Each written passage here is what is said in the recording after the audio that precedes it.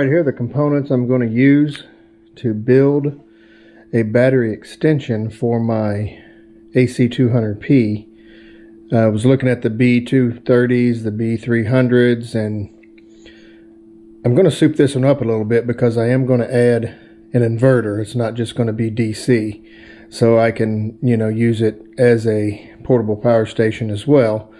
But I got a LiFePO battery, 100 amp hours, and we're going to use a charge controller, and we got some DC outlets, and that's how we're going to transfer power over to our AC200P. I started out with just going to do a battery extension DC only, but I got a little crazy and figured why not just go ahead and add the inverter as well, and we'll get started doing this, and we'll show you progress along the way in the finished product. I want to give you a quick rundown of the layout.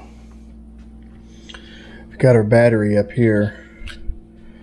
We put a piece of wood in the bottom to hold the battery in place. We're going to attach the inverter to the side, and we're going to hardwire the inverter to this outlet, which we will have an outlet on the side right here. We got our fuse box, which is going to be down there, and our terminal blocks going up, and we're going to use a 100 amp circuit breaker, positive going to this side and the other positive going down to the terminal block, and then we got our negative right here. It's going to be tight, but I think it'll work, and then we'll wire our DC circuits. And I think we're going to put our outlets, if you can see that right there, so they'll be coming out right there. And then we got a remote on-off switch for our inverter. We're probably going to put it somewhere about right there. And we'll keep you updated as we continue. But that's looking like how we're going to get it in this box right here. So this is just a Craftsman toolbox, 26 inches long, and the battery fits in there nicely. It does close up. This is going to be attached to the top of the battery with some alien tape. It won't go anywhere, and we might have to notch out those ribs in the toolbox, but I've checked it a couple times and it does close, but we might notch it out just to make sure we can put it pretty much anywhere we want to on this battery, so it matches up to the terminal block pretty easily. Quick update where we're at. We've got our fuse box tied into the bus bar, positive and negative, going to positive and negative. We've got our outlets installed, USB-C and USB 3.0 quick charge, and then our 12 volt cigarette lighter output. We got our outlet box installed. We're ready to wire the inverter, but we're going to wait until we get more of this other wiring done because it'll be easier that way. Okay, show you the progress here. We've got the Renogy 100 watt pure sine wave inverter in. We have it hardwired, the outlets on with the outlet cover. Still need to wire our DC circuitry and our circuit breaker and battery, but that's kind of what it's going to look like. It looks like we have pretty good room in there. So alright, it's a kind of finished product. I got a couple things left to do, but we have everything wired. Temporary wired a solar charge controller up to it. See, it's showing 13.3 volts, and we are charging a cell phone right now, so that port seems to be working. We haven't tested out our AC or the cigarette lighter port, but we just have this wired to the front for our solar panels coming in and going to our charge controller. I haven't figured out how I want to do the charge controller yet. It's not going to fit in the box, but everything's in there and it does work. We just need to check a few more things and we'll show you that later on. Okay, here's the finished product. Just take a quick tour of it. First, we just have a simple, very cheap battery capacity, and mainly I'm just worried about the voltage. I don't know if the gauge is going to be accurate at all, but we'll keep an eye on it. I do plan to upgrade that, but I had that, so I just used it mainly so I could see what the voltage was. Then we have our Renogy inverter that we can turn on. Here's where our solar panels will go. Have the input coming from the solar panels, and this going to the charge controller. On the back we have, this is hooked directly to the battery, so we can hook that to the charge controller.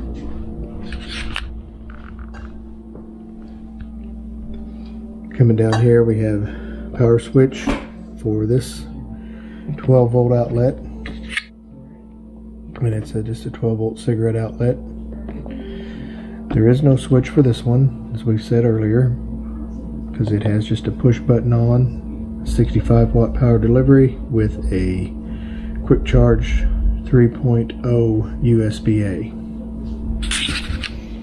And on the side we have our two outlets that are 120 volts, and those are hardwired into the Renogy 1000 watt inverter.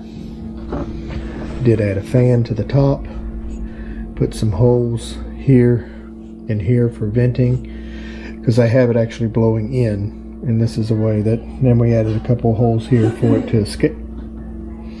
So if you turn it on, it's very quiet. I eventually may add a temperature switch in lieu of this one, but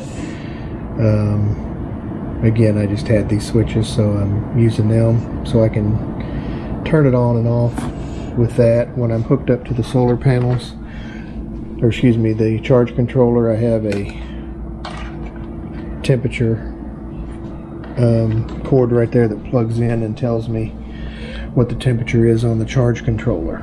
This one does too, but it gives it in Celsius, 19 degrees Celsius, and it does have an actual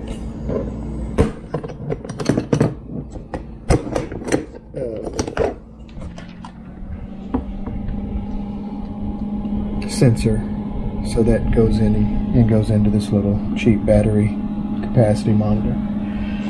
So wish it was in Fahrenheit, but maybe when I ordered it over a year and a half or so ago I should have looked at that, but I didn't. But again, mainly what I'm using this for is so I can see the voltage, which is 13.6 volts fully charged, and I just use the remote to the Renogy so I can turn the inverter on or off out here. And again, like I say, originally it was used as a project for a battery extension, using this LiFePO 4 battery to add 1,280 watt hours to my AC200P. But when I got going, I just went ahead and said, well, why not make a portable power station out of it, and it'll still serve the purpose of extending the AC200P, as we will show.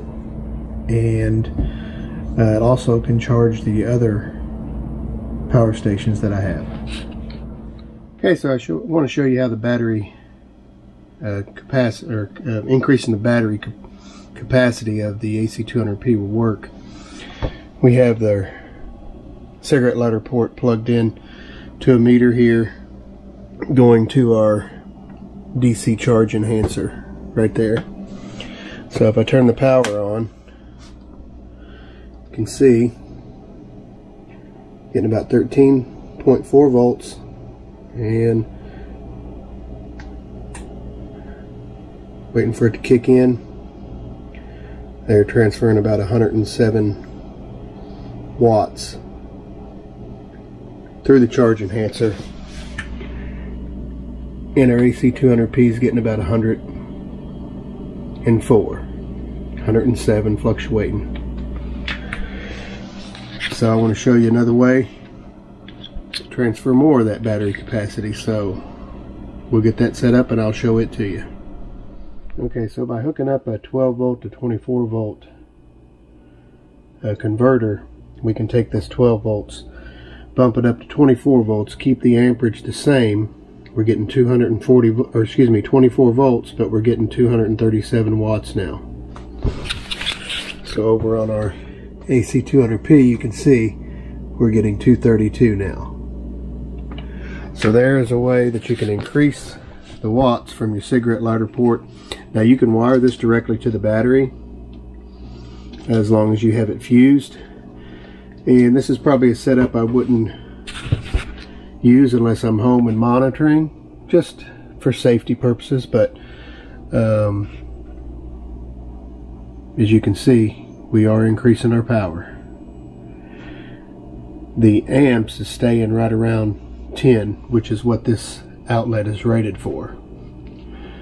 And we're doubling our wattage, and that's how you can take this battery, a LiFePO 4 battery, and increase your capacity to your AC200P by 1,280 watt hours.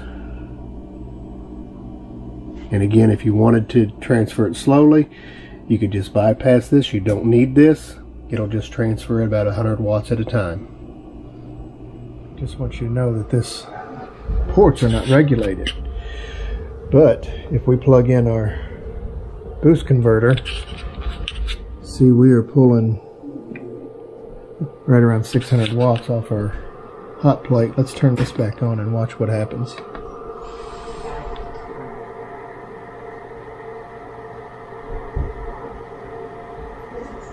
Yep, let's make sure it's plugged in. There we go.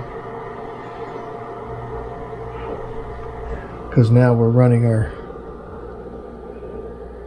step-up converter to stabilize the voltage at 24 volts. Getting 184 watts in, and now we're still charging at 182. So by those ports not being regulated, you can see when a voltage drops. And on the screen, we're down to 12.5 volts because of such a load that we're pulling. Now, let's see if we can turn this back up to where it was at 300 degrees. Now, we're pulling 812 watts. Here we're getting 24 and 185, and we're charging our EB55 at 182 watts. So this is a DIY power station, so I'm really regulating the voltage through this. And we're going to turn our fan on. I heard the inverter kick on, so now we're running our fan now too. So yeah, it works great. See the fans running. EB55's fan just kicked on, and if you can see our water, we're boiling water.